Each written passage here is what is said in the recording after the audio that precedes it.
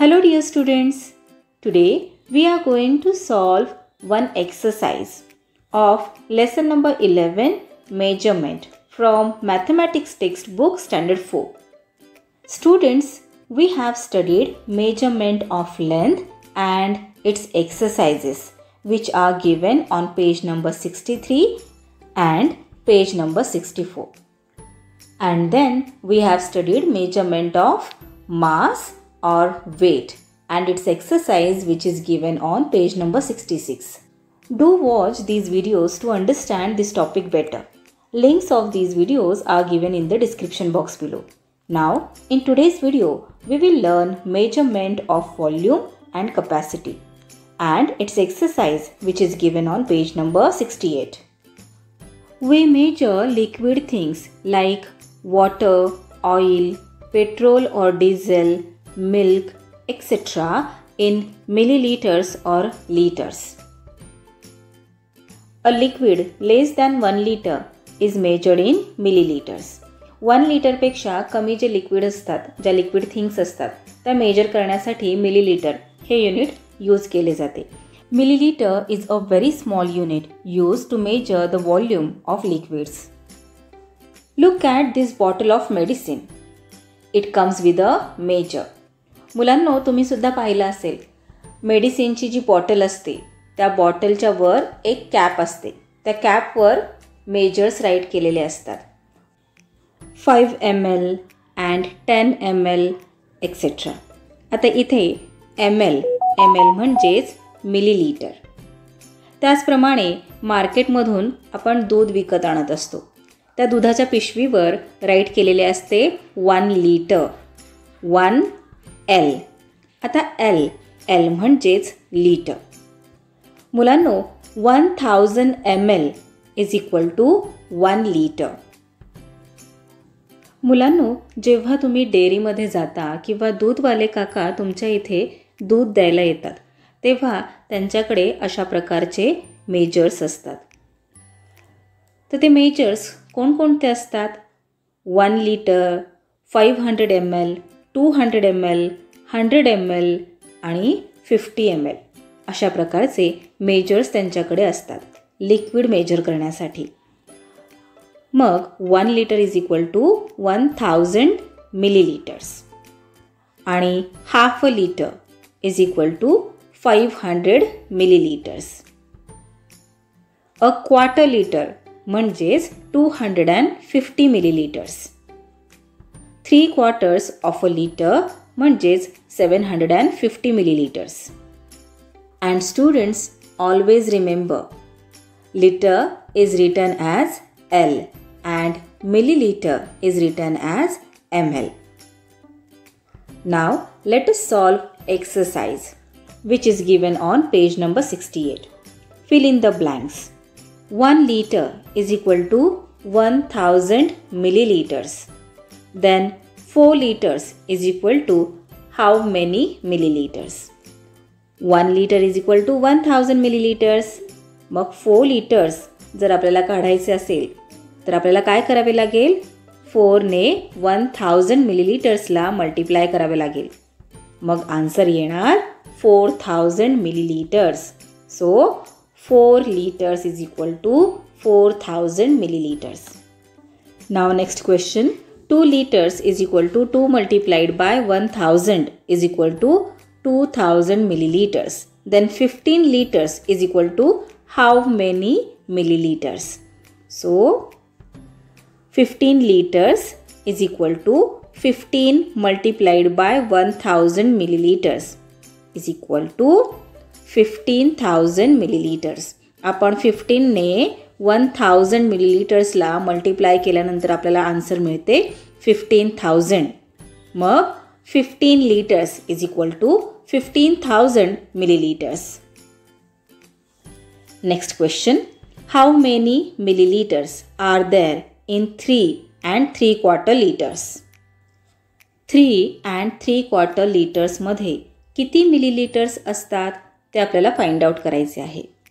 मग आन्सर इथे आपण आपल्या मदतीसाठी 1 litre is equal to 1000 millilitres, half a litre म्हणजेच 500 मिलीलिटर्स अ क्वार्टर लिटर म्हणजे 250 मिलीलिटर्स आणि 3/4 ऑफ अ लिटर म्हणजे 750 मिलीलिटर्स. हा चार्ट आपण इथे घेऊयात. आन्सर फाइंड आउट करूयात.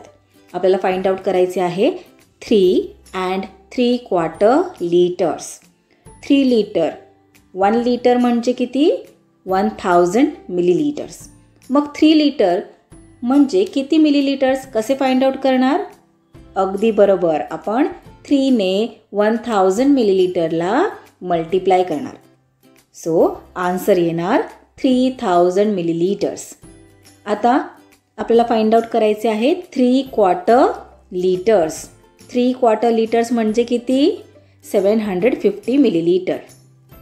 चला तर मग आपण राईट करून घेऊयात. 3/4 of a litre is equal to 750 millilitres. आता आपल्याला फाइंड आउट काय करायला सांगितलेले आहे? 3 and 3/4 लिटर्स म्हणजे किती मिलीलिटर्स? मग आपल्याला काय करावे लागणार? आपल्याला 3000 मिलीलिटर्स आणि 750 मिलीलिटर्स यांचे ॲडिशन करावे लागणार. सो आन्सर येणार 3750 milliliters. Let us see next question. How many milliliters are there in 1.5 liter? 1.5 liter मध्ये किती मिलीलिटर्स आहेत ते आपल्याला फाइंड आउट करायचे आहे. So answer 1 liter is equal to 1000 milliliters. मग हाफ अ लिटर म्हणजेच 500 मिलीलिटर्स. मग 1.5 लिटरमध्ये किती मिलीलिटर्स आहेत हे फाइंड आउट करण्यासाठी आपल्याला 1000 मिलीलिटर्स आणि 500 मिलीलिटर्स यांचे ॲडिशन करावे लागणार. So 1000 millilitres plus 500 millilitres is equal to 1500 millilitres. Next question. How many millilitres R there in 1.25 litre? 1.25 लिटरमध्ये किती मिलीलिटर्स आहेत हे फाइंड आउट करायचे आहे. So 1 litre means 1000 millilitres and a quarter liter means 250 milliliters. Then what do we have to find out over here? Yes, 1.25 liter. So what we will do? We will add 1000 milliliter and 250 milliliters. So after adding 1000 milliliters and 250 milliliters, we get 1250 milliliters. Let us see next question. Which measures will be used to pour 3.5 liters of milk and how many times will they be used? आता इथे 3.5 liters milk पोर करायचं आहे म्हणजेच ओतायचं आहे. मग कोणते measures use केले जातील आणि ते किती टाइम्स यूज केले जातील? 3.5 लिटर्स आणि लिक्विड मेजर करण्यासाठी कोणत्या प्रकारचे मेजर्स यूज केले जातात हे आपण पाहिलेले आहे. मग इथे 3.5 लिटर 3 लिटरसाठी 1 लिटरचे आपण हे मेजर यूज करणार. हे आहे 1 लिटरचे. 3 लिटर आपल्याला पोर करायचं आहे.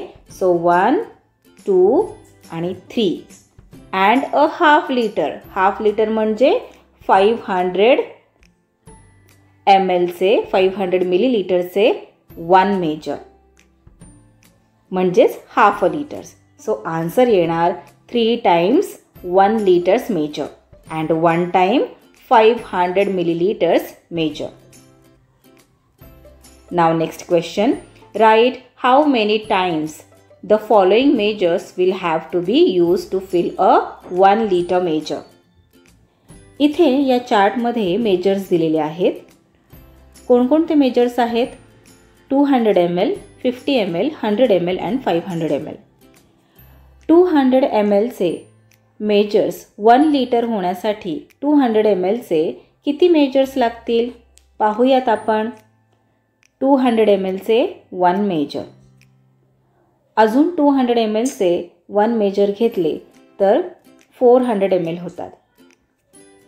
अजून एक घेतले तर 600 ml, 800 ml and 1000 ml. आणि 1000 मिलीलिटर म्हणजेच 1 लिटर. सो 200 मिलीलिटर्सचे 5 मेजर आपल्याला लागले 1 लिटर कंप्लीट होण्यासाठी. Let us C next 50 millilitre. 50 मिलीलिटर्सचे किती मेजर आपल्याला लागतील 1 लिटर कंप्लीट होण्यासाठी? पाहूयात. हे आहे 50 मिलीलिटर्सचे मेजर. असे आपण 10 मेजर्स घेतले तर 500 मिलीलिटर्स होतात आणि अजून 10 मेजर्स घेतले की 500 मिलीलिटर्स होतात. So 500 millilitres plus 500 millilitres is equal to 1000 millilitres आणि 1000 मिलीलिटर्स म्हणजेच 1 लिटर. सो 50 मिलीलिटर्सचे 1 लिटर कंप्लीट होण्यासाठी आपल्याला 20 मेजर्स लागतील. Now let us C next 100 मिलीलिटर्सचे किती मेजर्स आपल्याला लागतील 1 लिटर कंप्लीट होण्यासाठी? पाहूयात. हे आहे 100 मिलीलिटरचे मेजर आणि 100 mlचे 10 मेजर्स आपण घेतल्यावर कंप्लीट होतात 1000 मिलीलिटर्स आणि 1000 मिलीलिटर्स म्हणजेच 1 लिटर. सो 100 mlचे मेजर्स आपल्याला 10 टाइम्स घ्यावे लागणार 1 लिटर कंप्लीट होण्यासाठी. आता 500 मिलीलिटर्स. 500 मिलीलिटर्सचे आपल्याला किती मेजर्स घ्यावे लागणार 1 लिटर कंप्लीट होण्यासाठी? हे आहे 500 मिलीलिटरचे major. 500 millilitre plus 500 millilitres is equal to 1000 millilitres आणि 1000 मिलीलिटर्स म्हणजेच 1 लिटर. सो 500 mlचे 2 मेजर्स आपल्याला घ्यावे लागले 1 लिटर कंप्लीट होण्यासाठी. So that's all for today. We will meet again in our next video. Till then, keep learning, keep enjoying. Bye bye.